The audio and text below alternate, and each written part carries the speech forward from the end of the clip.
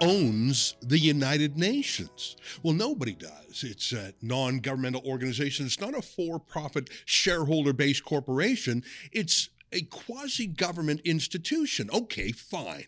But who owns the World Economic Forum? Is it the same thing? Do you have permanent seats there by the United States and China and Russia? No, you don't. The World Economic Forum is a private company that acts like an NGO, that acts like the United Nations, but it's actually the creation of its founding boss, Klaus Schwab. Well, the news comes that Klaus Schwab, who I think is approaching 90 years old now, has announced he's going to retire. What an interesting thing. Who will take over the World Economic Forum from him? It's not like there's going to be a vote about the subject.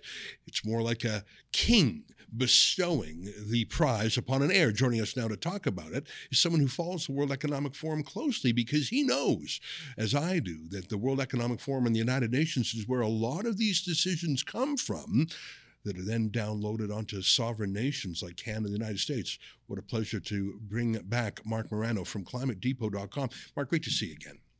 Thank you, Ezra. Happy to be here today. You know, Klaus Schwab is a cartoonish Bond villain. I have German and Austrian friends, so I'm not making fun of the accent, but it's a little it's a little on the nose to have a guy who dresses like a villain with a German accent whose father was a Nazi industrialist want to penetrate the cabinets around the world. If it was a Bond villain in a screenplay, they would say, no, it's too perfect. No one will believe it. But he really has become that guy. He really has. He is central casting out of Hollywood to play the Dr. Evil, essential James Bond, Blofeld, any figure you can think of. He's got the thick German accent. He's got the looks. He's got the menacing speech patterns and views. The World Economic Forum, under his direction, started in 1971 as this think tank, and all his bios are noting 2015 as a significant year, almost as if he saw, and that really was a significant year. I think that's the year free speech, particularly in social media, 2015, 16, everything began to change. You had all the warnings, the misinformation, censorship, mass increase. But what he's done, he turned this sleepy little organization in many regards from decades ago, in recent decades, into this meeting of presidents, prime ministers, CEOs, millionaires, billionaires, Hollywood elites, royal family, academics, bureaucracy, all converging. People say, I don't care about the world. They don't affect my life. They absolutely affect your life. They are at the center, Ezra, as you well know, what Klaus Schwab founded, at the center of the entire collapse and rationing of our energy, our food, our transportation, freedom of movement, censorship. They're the ones who are orchestrating and making happen this corporate government collusion. When you hear things like banks aren't going to be giving out car loans to people who are buying a gas-powered cars because it's against the net zero rules and they want to encourage or force EVs on us. That's the kind of things that happen from the World Economic Forum, this think tank.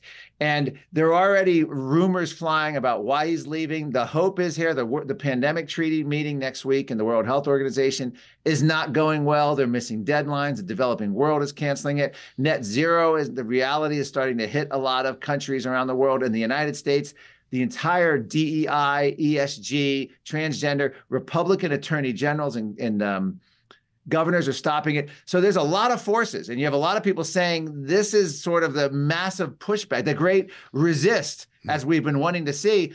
This could be a reason. He's also in his late 80s, as you mentioned. The replacements for him are just as frightening. Some of the names they're floating about who would replace Klaus Schwab. Yeah, boy, you said a lot of things there. I just want to remark on one that you made me remember. I mean, Chrystia Freeland, Canada's Deputy Prime Minister, is on the board of the World Economic Forum, which is an outrageous conflict of interest. I don't even know how that's lawful. But when you see who's there, one of the things that is so evident to me is they go there because what happens in Davos stays in Davos in terms of reporting. So there's no lobbyist registry. There's no what we call here the Hansard, what you call in America the congressional record. There's no transcript. There's no publication of, let's say, the president's daily agenda so you know who he's meeting with or what he's doing. None of that happens. Now, of course, what happens in Davos doesn't stay in Davos when it comes to the bad ideas they push on it. But when you have Chrystia Freeland going there, Mark Carney, who may well be Trudeau's successor, going there, he's going there to meet in secret with people in a safe place where unaccredited journalists can't get to the inner sanctum. So it really is a crypto government, which is why it attracts, the kind of lizards who would like that darkness. Who do you think would be a possible successor? I've heard his daughter mentioned, and he has promoted her perhaps beyond her natural talents. Let me say this, she's no Klaus Schwab. It would seem to me that someone more like a Tony Blair or a John Kerry or even a Larry Fink, who I understand may be stepping down from BlackRock, those are the kind of masters of the universe that I think of when I think of the World Economic Forum, not the daughter of a master of the universe. What's your thinking? Have you seen any names bandied about? Well, one of them is Chrystia Freeland. That's one of the names being floated about. And by the way, I wouldn't be surprised if she kept her position in Canada and became chairman of the World Economic Forum. Why not? Is the Canadian media, is the mainstream media going to call her out and hold her to account? I don't think so.